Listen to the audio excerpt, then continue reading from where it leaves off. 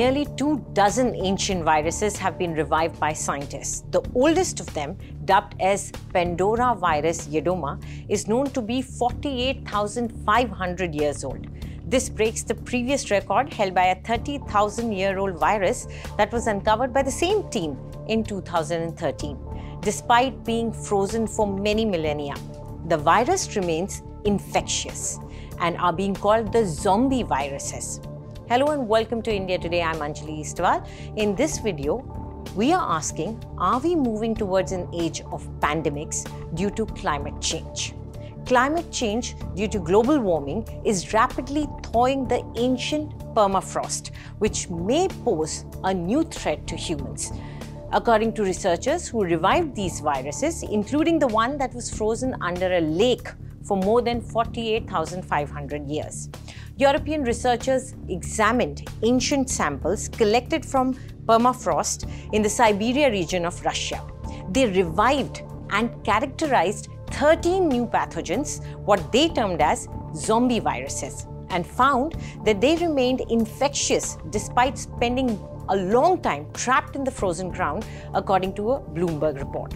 Now, this leads us to ask a very logical question. Could the next viral pandemic come from the melting glaciers?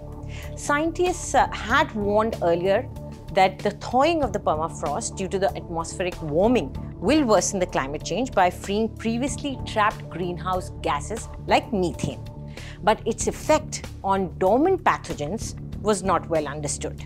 Now, a team of researchers from Russia, Germany, and France are saying that the biological risk of reanimating these viruses they studied was totally negligible due to the strains that they have targeted, because mainly they are capable of infecting amoeba microbes. The potential revival of a virus that could infect animals, or for that matter humans, is a much more problematic thing. They are also saying that, and they're warning that their work can be extrapolated to show that the danger is real. The study indicated that it is likely that ancient permafrost will release these unknown viruses upon thawing. Though this study hasn't yet been peer-reviewed, but it does give us a warning to stop climate change, to stop diseases. Well, as I told you, this is not the first time that scientists have warned us that climate change can unleash new to us, but ancient viruses on mankind.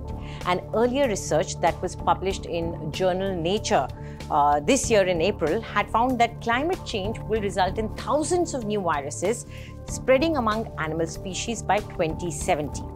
That's likely to increase the risk of emerging infectious diseases, and that jumping from animals to humans. This is what the study said. This is especially true for Africa and Asia, continents that have been hotspots for deadly diseases spread from humans to animals or vice versa over the last several decades, including the flu, HIV, Ebola, and coronavirus.